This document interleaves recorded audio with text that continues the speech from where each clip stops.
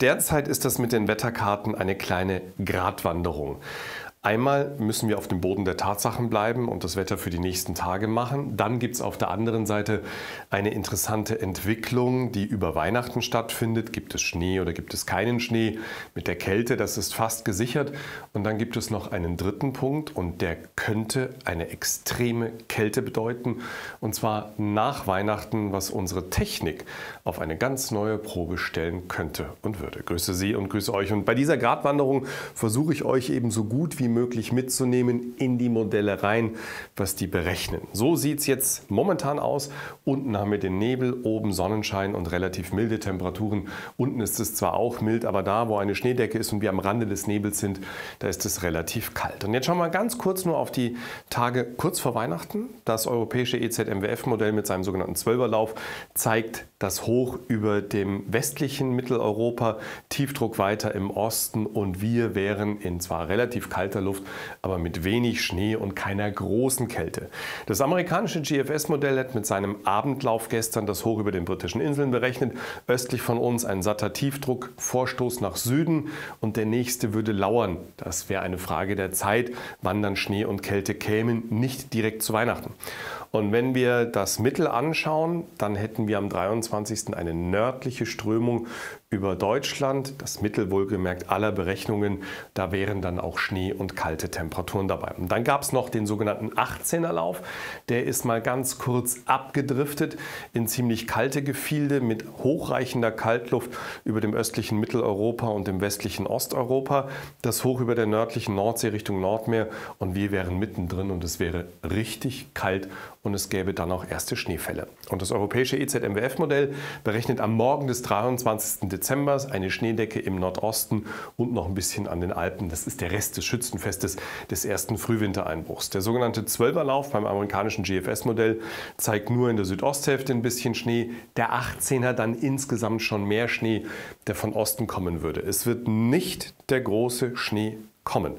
Aber es wird irgendwo sicherlich weiße Weihnachten geben, weil es wird so kalt, dass das, was von oben runterkommt, fast unter Garantie als Schnee fallen wird. Und manches Mal reicht ja auch nur so viel, dass es angezuckert ist. Und interessant ist, was danach noch passiert. Da machen wir jetzt aber einen Cut. Das schauen wir uns gleich an mit der großen Kälte. Und so ganz nebenbei. So schaut es aus in Sachen Niederschlag im Jahr 2021. Wir sind bei 99,2% und das nach diesem Sahara-Sommer, also fast bei 100% und wir werden die 100% überschreiten. Nach dem europäischen EZMWF-Modell soll bis Jahresende das an Niederschlag runterkommen. Das ist nicht viel, unter 15 Liter im Nordosten, sonst 15 bis 30, im Südosten 30 bis 50, meist alles als Schnee. Kommen wir jetzt zur Wetterlage und zum Wetter der kommenden Tage. Über uns liegt ein Hoch, das liegt über dem Süden Deutschlands und dem Alpenraum. Da im Nordwesten sind die Tiefs die warme Luft herantransportieren. Das alte Tief mit der kalten Luft ist abgezogen. Und wir sind in einer relativ milden Luftmasse, aber durch die Höhenströmung wird dieses ganze feuchte Gedöns der Meere zu uns geschwappt und es bleibt eben neblig trüb. Dann weicht das Hoch am Wochenende so ein bisschen nach Westen. Da sind wir am Samstag und die Nordströmung verläuft knapp östlich von uns, läuft dann auch über den Osten Österreichs und Tschechien hinweg und über das Riesengebirge. Und an dieser Grenze gibt es so eine kleine Kaltfront und die Temperaturen gehen auch zurück, hier auf minus 5 Grad in 1500 Meter Höhe. Nach Westen zu bleibt es noch mild. Aber was wird diese Front bezwecken? Es kommt deutlich trockenere Luft herangezogen, sodass am Wochenende die Sonne herauskommt. Heute zeigt sich die Sonne in den Alpen und in den Hochlagen, am Nachmittag auch mal so rund um die Küsten. Sonst haben wir im Norden ein bisschen Regen und Nieselregen, im Süden dann eher den Nebel und den Hochnebel bei Temperaturen von 0 Grad da, wo wir die Grenze zwischen Sonne und Nebel haben, sonst 2 bis 8, an der See bis zu 9 Grad, wo dann übrigens der Wind auf nördliche Richtungen dreht. Der morgige Mittwoch ist genauso trüb. Ich habe mal hier 2 kleine Sonnen eingezeichnet. Die eine zählt für den Schwarzwald und die andere für die Vogesen. Und unten drunter im Rheintal, in dem Kessel, liegt der Nebel. Sonst ist es trüb, vereinzelt mit ein bisschen Nieselregen. Im Süden ist eher Nebel dabei, direkt am Alpenrand. Dann scheint in den Alpen die Sonne. Im Norden ist es sehr windig, sonst ist der Wind schwach. Die Luft steht zum Teil bei Temperaturen wieder an der Grenze zwischen Nebel und Sonnenschein bei um die 0, sonst bei 1 bis 7, an der Nordsee bei bis zu 9 Grad. Am Donnerstag ändert sich wenig. Wir haben wieder diese beiden Sonnen hier, einmal für Schwarzwald, einmal Vogesen, wo dazwischen im Rheintal eben Nebel und Hochnebel liegen. In den Mittelgebirgen gibt es vereinzelt ein bisschen Nieselregen, sonst bleibt es größtenteils trüb. In den Alpen scheint die Sonne. Der Wind kommt im Süden aus nordöstlichen bis nördlichen Richtungen, im Nordosten frischt er auf aus nordwestlichen Richtungen. Und hier macht sich der Wind deshalb bemerkbar, weil das hoch langsam nach Westen zurückweicht. Im Süden liegen die Höchstwerte bei -2 bis +5, im Norden bei 4 bis 9 Grad. Ähnliche Temperaturen gibt es hier am Freitag. Im Nordosten setzt sich schon die trockenere Luft durch. Sonst haben wir etwa von der Deutschen Bucht bis ins Mühl- und Waldviertel ein bisschen Regen. Im Bergland später auch Schnee. Sonst Nebel und Hochnebel, der so ein bisschen aufgelupft wird durch den Westwind.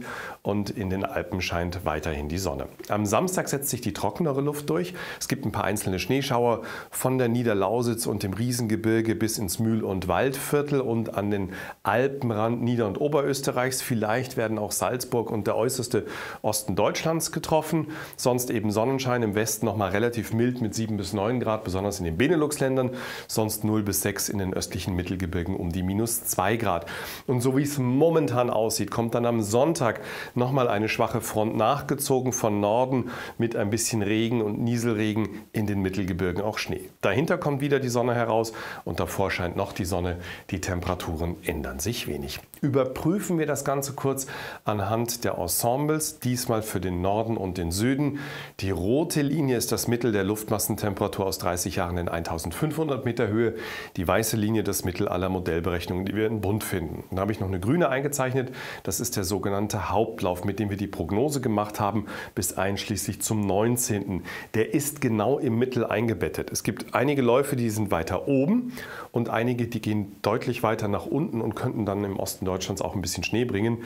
Und warum habe ich das hier reingesetzt? Schaut euch mal diese Linie hier an, wie weit das Ganze runtergeht.